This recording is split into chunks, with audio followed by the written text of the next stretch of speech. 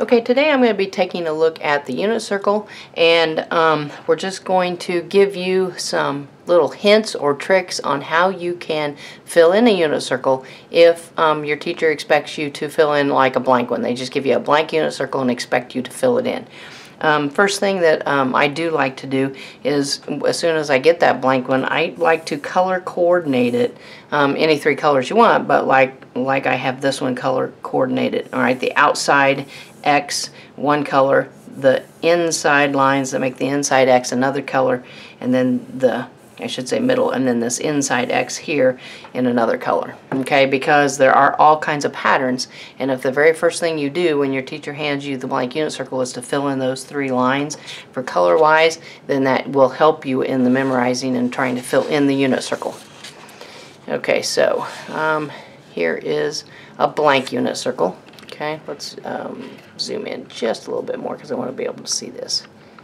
Okay, so I have already taken the time to put in the three colors, all right, for starters. Okay, now usually I tell my students to start with the 4 points. All right, we know it's a unit circle, which means it has a radius of 1. Okay, so the ordered pair for each of those are just 1, 0. Label those going around. Alright, going up here, this point then would be 0, 1. Alright, start at the origin going left, this would be a negative 1, 0.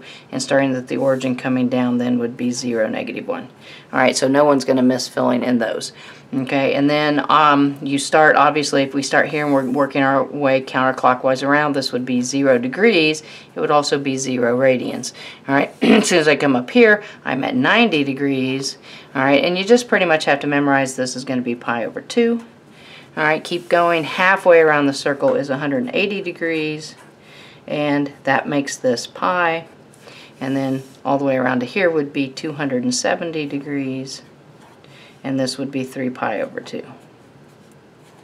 Alright, and finishing, I don't have a spot here, but all the way around is 360 degrees, and we are at 2 pi. Alright, so right off the bat, I tell my students those are the 4 points that you just have to out and out memorize. Okay? And then usually the next quickest thing to fill in would be all of your degrees going around. Alright, and it's the same pattern. If I start here, it's always 30, 45, 60. Alright, so I would be adding that to 0, so this would be 30 degrees, this would be 45 degrees, and this would be 60 degrees. Okay, assuming you have a calculator or you can do it really easily, now I'm starting at 90. Well, again, I'm going to add 30, I'm going to add 45, I'm going to add 60 going all the way around. That would make this one 120 degrees. If I added 45 to 90, I would be at 135. If I added 60 to 90, I'd be at 150 degrees. Okay, degrees going around are pretty simple because it's just a lot of addition. Here again, if I start at the 180 degree mark, I would add 30, I would add 45, and then I would add 60. So that makes this 210, that makes this 225, and that makes this one then 240. Okay, starting here at 270 and continuing on with that same pattern, adding 30, adding 45, adding 60. So that would make this 300 degrees, that would make this 315, and then 330. So filling in the degrees all the way around the unit circle should not be a problem for you. Okay, now the trick for the radian measures. Alright, what I tell the kids is to start up here at the top and fill in each of these denominators first, because they're all going to be the same. If I start at the center, my denominators are always going to be a 3, a 4, and then a 6. So it has that pattern. It's 3, 4, 6 over here. It's 3, 4, 6 on the left-hand side as well. Okay, now coming down here, again, starting at the center and working my way out just like we did at the top, my denominators are going to be the same. So then this one's going to be a 3, and this one's going to be a 4, and this is going to be a 6. This one's going to be a 3, and a 4, and a 6. So I have all of my denominators now for my radian measures. Okay, now, then I tell my students, come back here to the first quadrant. All right, each one of those are always pi. So that's pi over 3, that's pi over 4, that's pi over 6. Okay, and then if you needed to, at any point in time, check yourself. You can always convert between degrees and radians, radians to degrees, and you can verify that, yes, that matches. Okay, now that I've got this first quadrant filled in. Alright, now I can do my numerators down here in this third quadrant very easily. There's an imaginary 1 that sits in front of those pi's. Alright, so 6 plus 1 is going to give me a 7. I'm going to follow my pink line down, and 7 pi becomes my numerator down here. Alright, doing that on the blue line, 4 plus the imaginary 1 is 5. Alright, coming down here, that's my numerator, 5 pi, so it's 5 pi over 4. Alright, in this last one on my yellow line, 3 plus the imaginary 1 there, 3 plus 1 is going to be 4. I'm going to follow it down here. I will have a numerator of 4 pi, so 4 pi over 3. So now I have got my third quadrant filled in. Okay, now if you come over here, alright, to this one, I usually tell my students memorize your numerators over here as well. Okay, so it's going to be a 2 pi, 3 pi, and then 5 pi. Okay, so if we can memorize that starting always at the center and 2, 3, 5, then we're pretty good to go there. Now, once you memorize your numerators here, you can get the numerators down here in the fourth quadrant the exact same way. 3 plus that 2, following that yellow line down here is going to give me a 5 pi right there. Alright, doing the blue line, 3 plus 4 is 7. Follow the blue line down here, I'm going to have a 7 pi on my numerator there. And doing the last one, 6 plus 5 is going to give me an 11. Follow that pink line down here, I'm going to have an 11 pi. Alright, so now you've got all your radian measures filled in. Okay, now we want to take a look at the first quadrant for our ordered pairs. Okay, now I usually tell the students to put their left hand down, alright, using their pinky and their thumb. If they can imagine a right angle in that right there, then the 3 fingers are the 30 degrees, the 45 degrees, and the 60. 30, 45, and 60. Alright, so I'm going to focus on this ordered pair for my 30 degrees first. So in order to do that, I'm going to put that finger down, the one that represents 30 degrees. Alright, the fingers on my left are going to represent the fraction on the left. The fingers on the right are going to represent the fraction on the right. Alright, now it's always the square root of the fingers over 2. Alright, it's always over 2. So each one of these denominators are always going to be 2. Alright, now for my left one right here, I've got 3 fingers, so it's going to be the square root of 3 over 2. Alright, on my one on the right, to the right of my turned down finger, I have 1. So square root of 1 is 1 over 2. Okay, so then there's the first one. Now I'm going to put that one up. Now I'm going to focus on the 45 degree angle. Well, that would be the middle finger, so I'm going to put it down. Alright, it's always square root of the fingers over 2. So the fraction on the left, square root of 2 fingers, so square root of 2 over 2. Alright, and then the one on the right, square root of 2 over 2. Alright, now for 60 degrees, I'm going to put my 60 degree finger down. Alright, fraction on the left is the fingers on the left of my turned down finger. Square root of 1 is 1, so 1, and it's always over 2. The right hand fraction, square root of 3 over 2. Alright, so now I have the ordered pairs completed for my first quadrant. Now this is where, again, the color coding comes in really handy.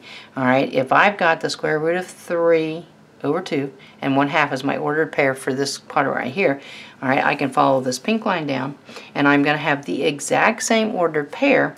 The only thing that's going to be different is my signs because I'm in the third quadrant. Well, to get to any ordered pair here, the first one has to be negative and then negative.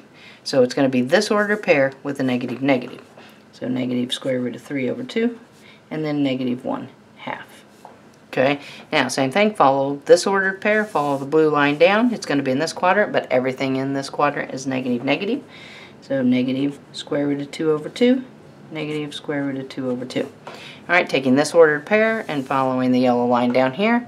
Alright, same ordered pair, just different signs. So negative 1/2 and negative square root of 3 over 2. Okay, now, same thing. Alright, I am pink line to pink line over here. Each one of the ordered pairs are going to match. Alright, so this one is the pink line. So in this quadrant, it's still going to be square root of 3 over 2 and 1/2. But again, I'm now in the second quadrant, of which everything is negative positive. To get to that point, I would have to go negative and then up positive. Alright, so I have a negative positive, so transferring the pink line over here, it'd be negative square root of 3 over 2, and then 1/2. Okay, blue line, transferring that over, keeping the first coordinate negative, negative square root of 2 over 2, square root of 2 over 2, and then transferring this one over, I would have a negative 1/2 over, negative 1/2, and then square root of 3 over 2. Alright, and again, then these will come down into the fourth quadrant, and again in the fourth quadrant I'm going to have a positive and then a negative, because everything is positive negative in the fourth quadrant. So then bringing this ordered pair down, I'm going to have square root of 3 over 2 and then a negative 1/2. The signs are the only thing that's changing.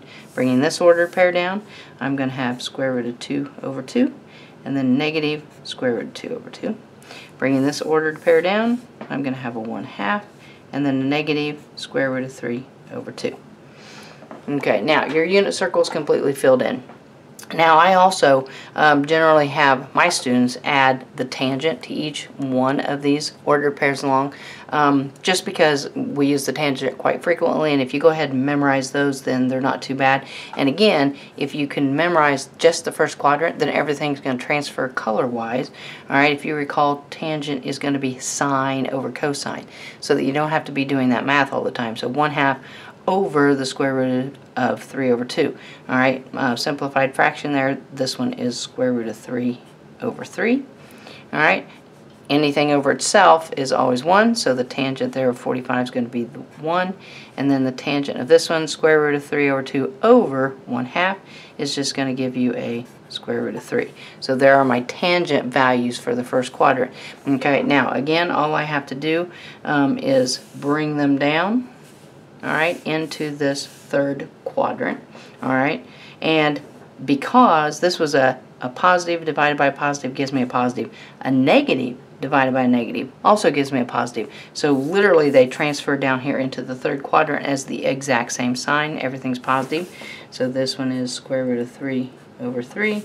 1 transfers down here, and square root of 3 transfers here. Okay, now when I switch it over to the second quadrant, now I'm dividing unlike signs, so each one of them are negative in this quadrant. Alright, pink corresponds to pink over here, so this is a negative square root of 3 over 3. This one is a negative 1, and this one is a negative square root of 3. Transferring each of the colors over. And again, in the fourth quadrant, I'm dividing unlike signs, so they're going to be all negative in this quadrant as well. Follow them down. This one will be a negative square root of 3. This one on the blue line will be a negative 1, and this on the pink line will be a negative square root of 3 over 3. Alright, so complete unit circle including your tangent values as well. Alright, so easy ways to memorize or to fill in if you have to fill in the entire unit circle. Okay, thanks for watching.